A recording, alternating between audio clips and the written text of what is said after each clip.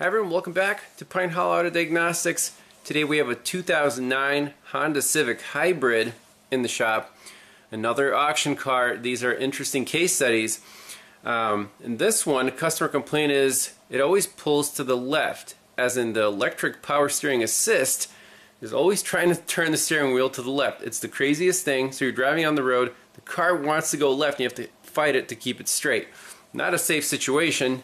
So let's see if we can see what the root cause of the problem is. This thing doesn't look smashed or beat up, but who knows. Did a full code scan and there's nothing really, electronic power steering system has no codes in it. If you start the car up, you see the steering wheel turned right away, and turning it left is like super easy. Turning it right, you have to fight it, and then always it wants to go left. No trouble codes. Very interesting. So let's jump right into the EPS. I bet that the issue is going to be with the torque angle sensor on this car. So no DTCs. Let's just look at the live data. Does it think you're trying to turn the steering wheel?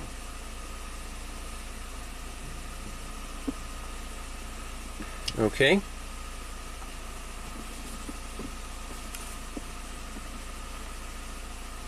So I'll just read fault code just in case.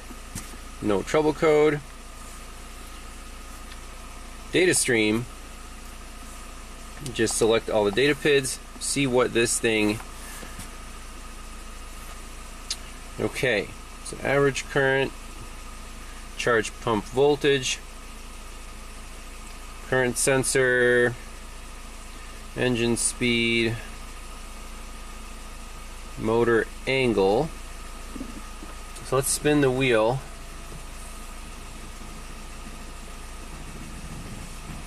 All the way to the left.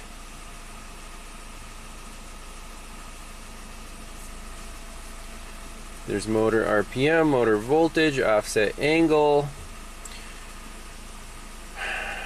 Motor current, it's always high. It's like 13 amps, even though right now we don't need any assist.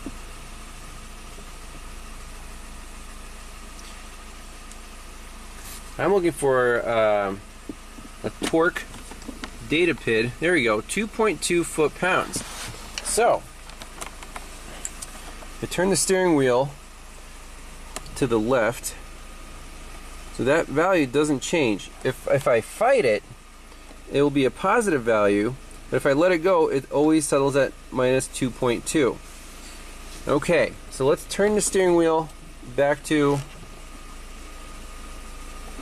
its neutral position here. So I don't like that number. If we turn the car off and just have the key on, not touching the steering wheel, we're still at minus 2.3 foot-pounds. Now if we torque the steering wheel, I guess we should back out of here. Read data stream.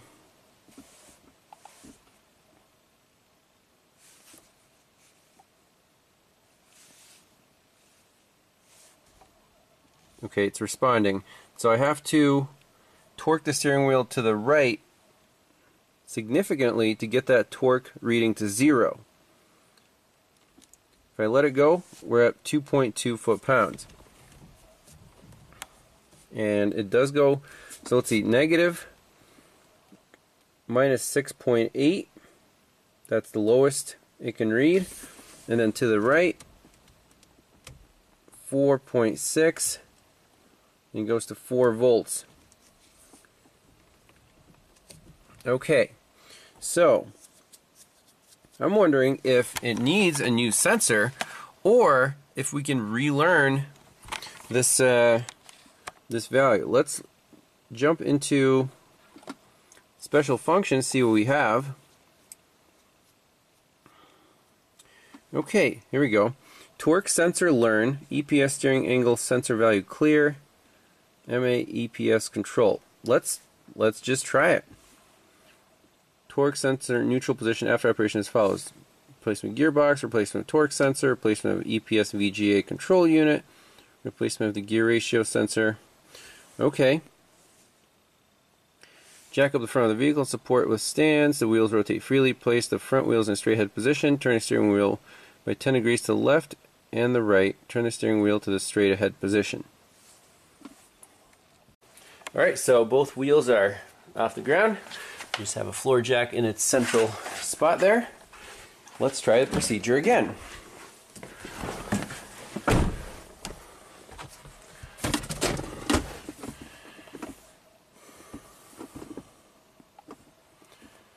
Okay. So 10 degrees to the left, 10 degrees to the right, and straight ahead. Okay. Learn failed. Turn the ignition off. So I wonder why that is. So it's interesting to see this torque calibrated value. So it's subtracting 1 foot-pounds, but we're still at minus 1.5 now. So that procedure did do something, but we're still too far off. It might not be able to compensate for such a big discrepancy. So 2.5 foot-pounds might be too much. I think you can only calibrate within plus or minus 1 foot-pound. So in this case, we need to go after this torque sensor and see, what the deal is there. I mean, it's supposed to go from 0 to 4 volts, so I assume 2 volts would be 0. It's showing 1.6, and it should show about 2 volts at 0 foot-pounds. So why is it showing 1.7 volts? We need to find a wiring diagram and measure the actual signal of this torque sensor.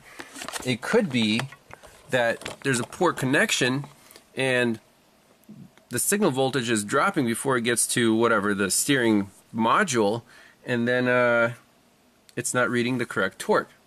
That's a very plausible scenario, so you got to locate the sensor. Also, I started the vehicle and now it's not fighting me as hard because we calibrated, we took 1 foot-pound away from the reading, so now it's only thinks that I'm, turning the steering wheel 1 foot-pound instead of 2.5. That's pretty neat.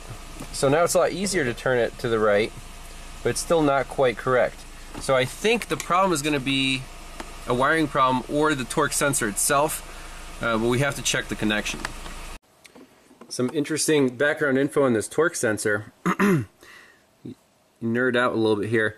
When the steering wheel is turned, twist occurs in the torsion bar between the steering side of the input shaft and the output shaft on the road reaction force side. Inductance is changed by the movement of the core. The amount this voltage changes varies with the amount of movement, and the direction of the core is amplified with the interface circuitry of the sensor coil and output to the EPS control unit as a steer signal. So there's the graph.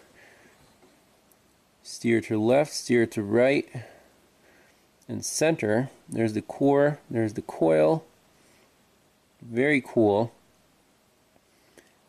And it says it's supposed to be centered at 2.5, but we know it's 2 volts based on scan data. And this torque sensor lives right where the input shaft comes into our steering rack, apparently. So let's try to find it, because the wiring diagram says it's the right side of engine compartment, so I'm not exactly sure. So I did a little more research on this torque sensor, and we can see from the wiring diagram it's a 4-wire sensor. It lives right on where the steering shaft enters the steering rack. So VS1, PVF, VS2, and ground.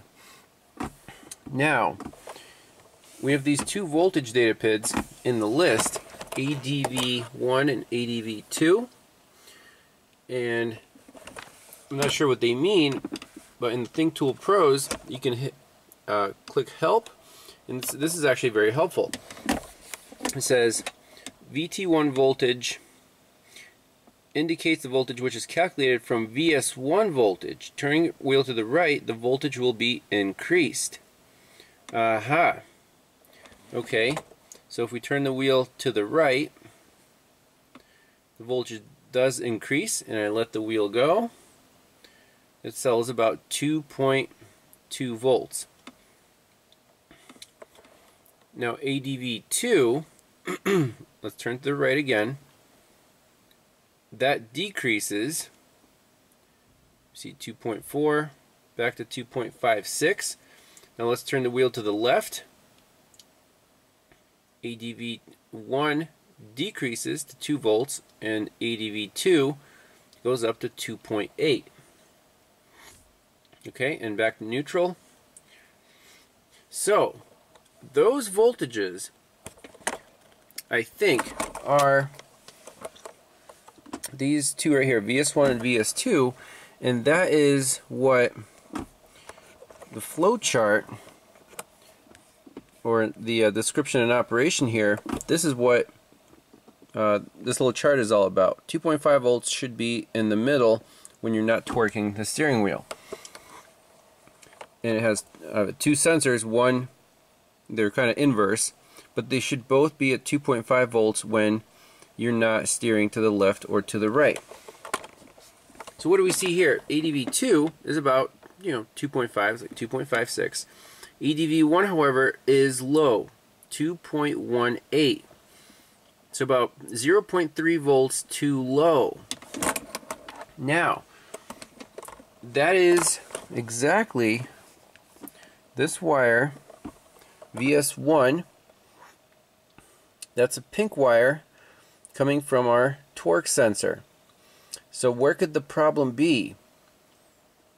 It could either be a faulty sensor, it could be some corrosion on the connector right at the sensor, or it could be corrosion at this intermediate connector, and we don't know what the number is. We have to look at the OEM wiring diagram to see where that connector lives, and whatever's easier to check.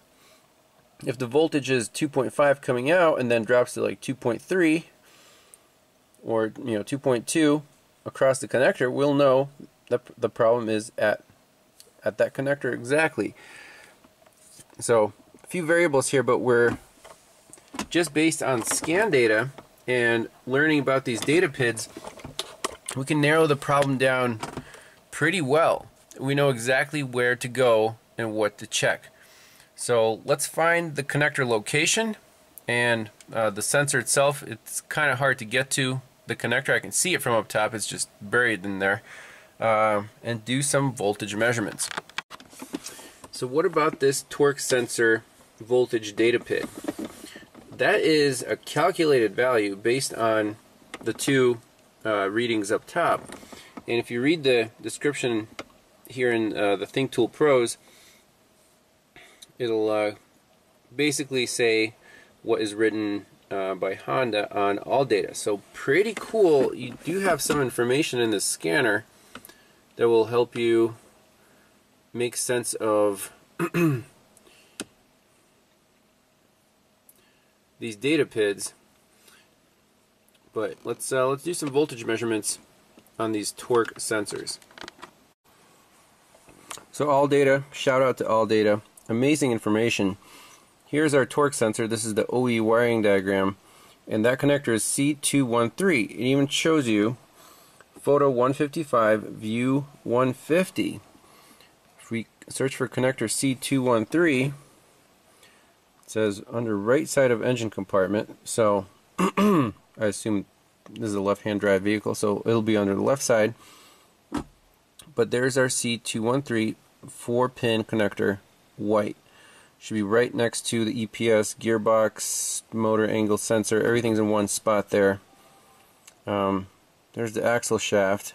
Looks like a support bearing there. So we can go right to there, or there's our torque angle sensor. Very nice photo. EPS torque sensor 3-pin gray. Now you can see that this is a 3-pin connector there, and then this is T102. That's just the ground. Right there, T102. So that's like a little ground strap, I guess, and it goes into that wiring harness. So we can do voltage checks here, right at the torque angle sensor, or at the intermediate connector. Well, under the hood here, it looks a little corroded, and I can actually see the connector for the torque sensor. If you come in here, there it is. You can see the pink wires, pink, blue, white, 3-wire sensor. So I think I'll remove the air box so I can actually get in there and back probe the pink wire. We'll measure the voltage with the key on. Alright, so with the key on, we're graphing some data. So pay attention to the first data PID there, ADV voltage 1, 2.18 volts. So I'm going to wiggle the connector and see if that voltage changes at all. And it does not. So now let's install a voltmeter and back probe the pink wire. So maybe this isn't as simple as a regular analog voltage here.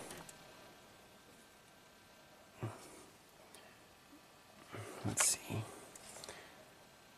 Let's just go in order. Pink wire.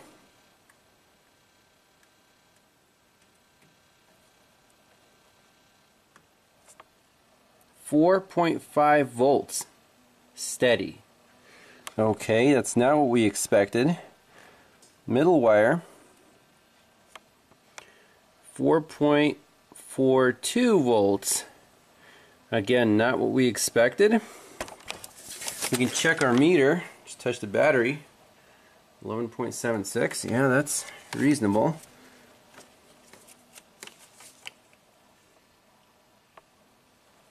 And the third wire,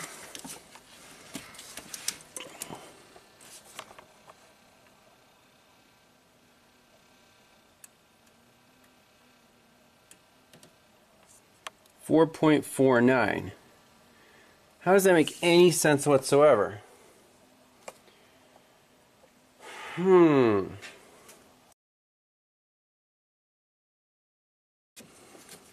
going to unplug this sensor. We went to 3.6 and 3.6 on both wires.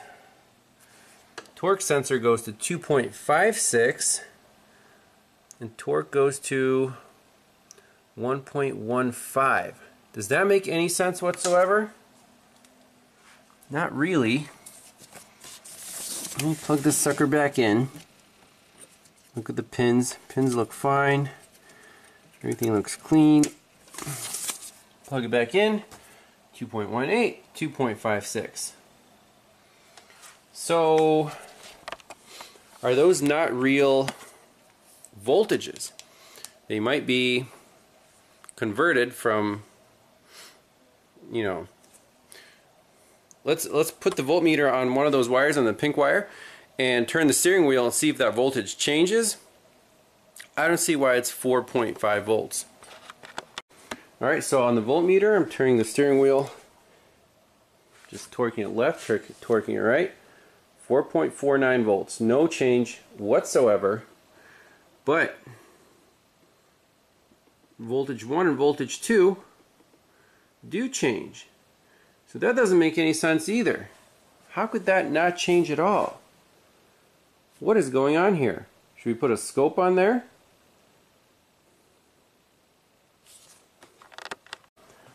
Aha! The scope tells the whole story here. It's not a constant voltage, but 500 microseconds per division. This signal is super fast. If we ramp up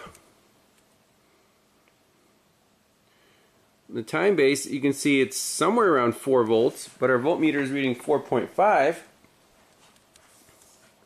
This is on the pink wire. So that's the signal.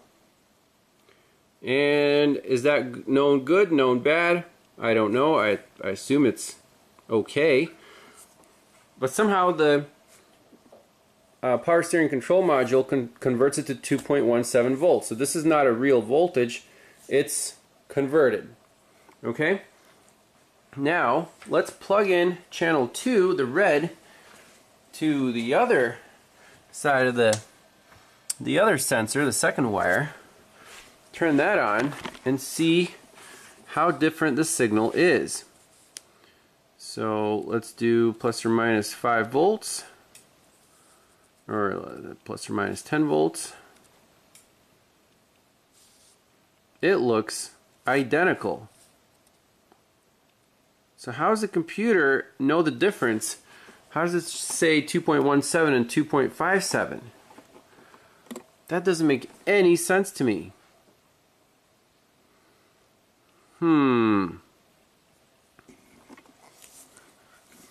I mean, it's literally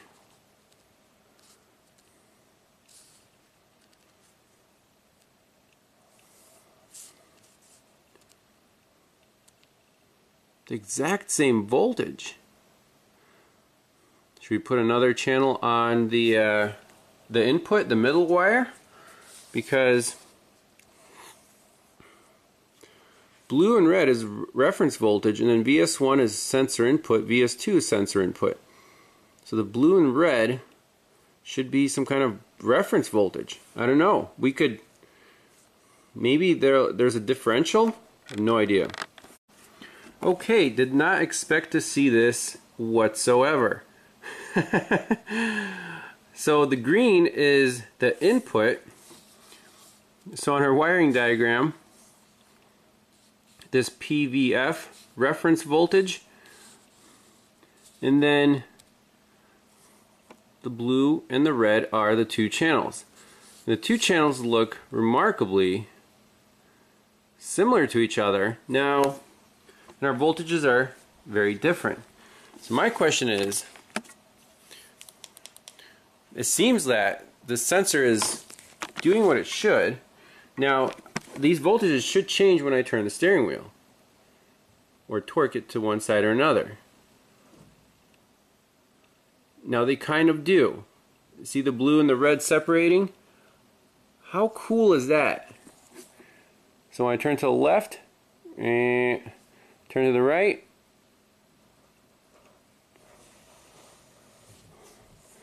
I'm going to turn it and actually torque it against the stop. Very slight change in voltage.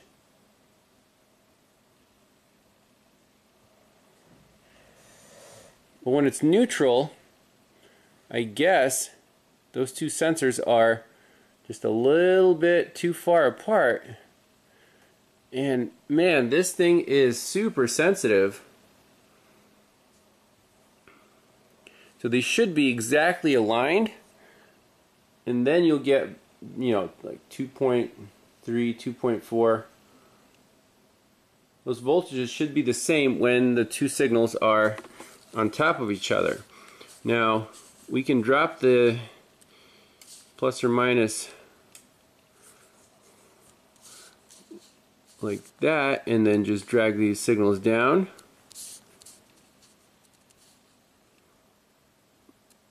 Okay, now you can see the difference a little better.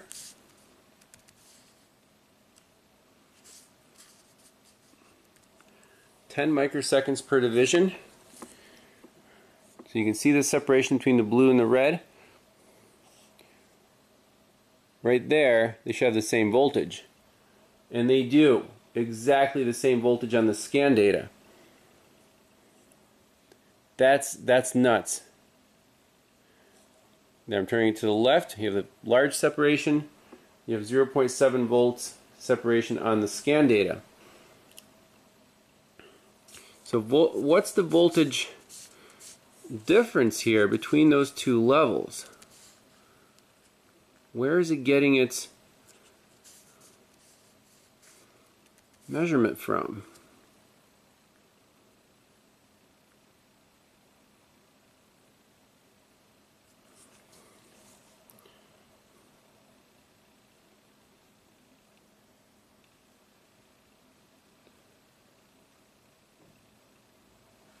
So let's look at the known good sensor, 2.3 to 2.7.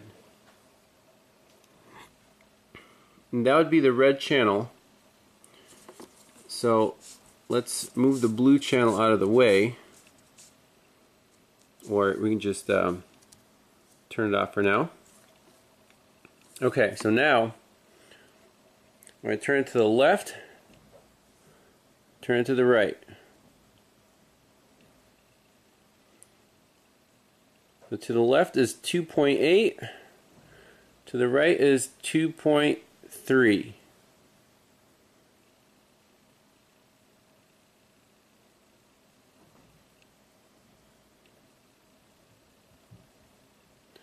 And the real voltage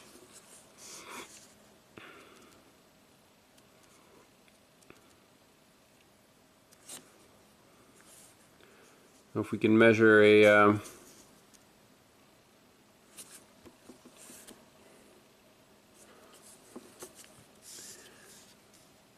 let's measure the bottom of this little hump. So 2.5. Now if I go left, it goes a little bit lower, like here, 2.4. And then when I go right, it goes not too much higher, like right about there, 2.6. So only 0.2 volts difference here.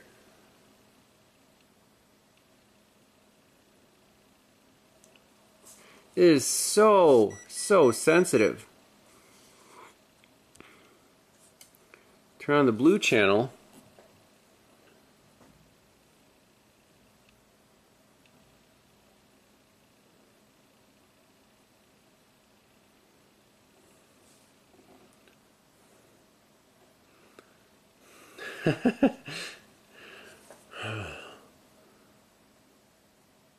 You would think they're so close, but they're about 0.3 volts apart on scan data.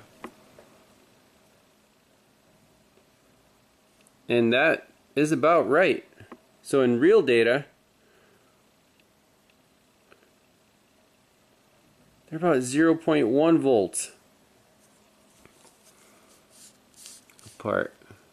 If we measure the gap from, like, say there to there, delta is 151 millivolts. So 0.1 volts. And here it's 0.3 volts, or 4. Okay, so ideally these signals should be exactly on top of each other when we're not torquing the steering wheel, and they're not. And we're measuring right at the sensor connector, and we unplugged the sensor and plugged it back in. Nothing changed. So it looks like this thing needs a new steering rack, unfortunately. So it was either going to be no parts required or really expensive, and in this case it looks like it's really expensive. So it's a fault in the torque sensor itself, and the calibration can't account for that because the difference is just too big. This thing needs a steering rack. That's the diagnosis. Crazy stuff though. I'm going to save some of these waveforms and maybe put them in the link below to share them with you guys. Well, there's bonus footage here. How much does the steering rack cost? Well, you can get a reman one for about 600 bucks, 300 core, so 900 altogether, or you'll get 300 back once you send your old one in. But it does come with everything, the sensors, and even says common EPAS failures, torque sensor failure. Sensor gives incorrect input data to the power steering control module, leading to improper assist and diagnostic trouble codes. Yep. It is what it is. Would never have this kind of failure on a regular hydraulic steering rack. And, you know, those racks just get loose or leak or something. And to replace them, it's not that expensive. But the more technology you have, the more expensive the, the parts are. Unfortunately, you need a whole new steering rack, plus alignment, plus the torque sensor calibration, and this thing should be fixed. So auction cars, always fun. Stay tuned for more. We'll see you next time. Bye-bye. So again, very interesting to note that when the two signals are the same, I'm turning the steering wheel to the right, the torque sensor reads exactly 2.5 volts, which is what the spec is. So that should be neutral. And you see our torque here reads 1 foot-pounds. That's because we did the we tried doing the torque sensor calibration, and it calibrated it by 1 foot-pounds, but it should be by like 2 or 2.2 or so, and it's just out of range. So I mean, that proves that the sensor is bad, unfortunately. Are there any other variables? Based on these signals, I'm just completely, you know, these voltages are, the difference is so small. What is the computer looking for? Is it looking for some kind of current through the module? Or that's a tiny, like that tiny difference, any little connection problem would cause that, wouldn't it? Now we're seeing this voltage difference right at the sensor, and that's, you know, based on the changes in the signals when we turn the steering wheel left and right, very minute changes in voltage. So the fact that they're spread out a little bit in neutral position, that's enough to condemn the sensor. Otherwise, if they changed a lot and there was a very small difference, then we would be worried about, you know, let's measure the voltage at the actual controller to see if we're dropping out or losing some voltage, if there's a voltage drop between the sensor and the computer. So EPS control unit right there, and that lives on the right side there under the dash. So we could back probe it there just in case to make sure there's no voltage drops, and you know, that's about it. Okay, so I thought about it a little more, and we're worried about the blue trace, right? That's showing too low of a converted voltage on the scanner. However, on the scope, it's showing a little too high of a voltage. So we could still have a connection problem, because on this pink wire, let's say at C213, there's a little bit of corrosion here, a little too much resistance, and then, you know, whatever circuitry's in here, it has to be a resistance-free connection. With such small voltage differences, if there's any resistance in this wire, you're going to have an elevated voltage at the sensor, right?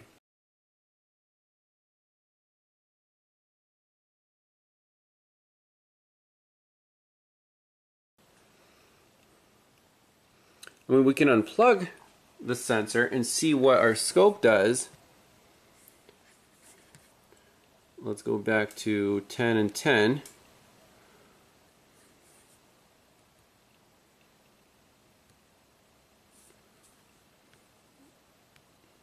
We'll turn off the trigger.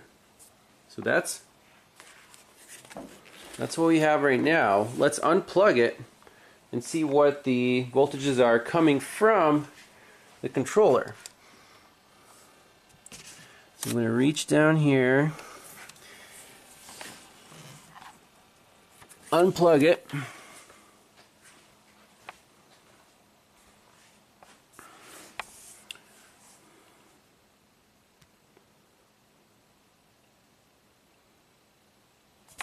So that's our feed, and now we're at exactly 5 volts. So that sensor is pulling down the voltages. Does that make sense? So we're steady 5 right now from the controller, and this is our reference voltage from the controller. -2 to 0. Now again, you want to make sure your ground is good. So if I unhook the ground, yep, our ground is good. If we hook the sensor back up,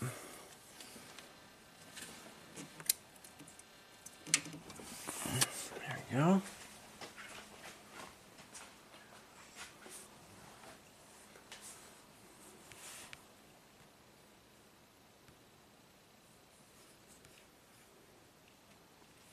What happens now?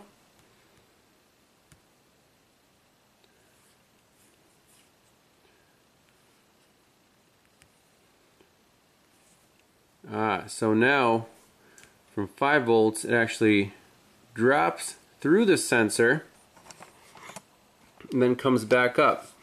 So whenever this pulse goes low, the sensor, whatever it does, starts pulling down the reference voltage from the computer, and the blue is not being pulled down enough.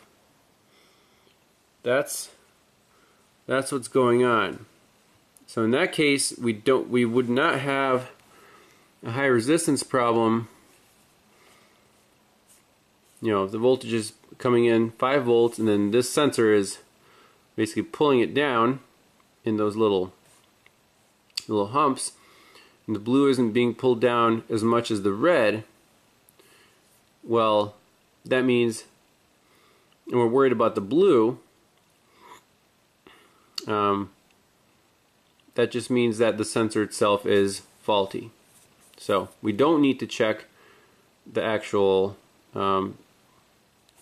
signals at the controller.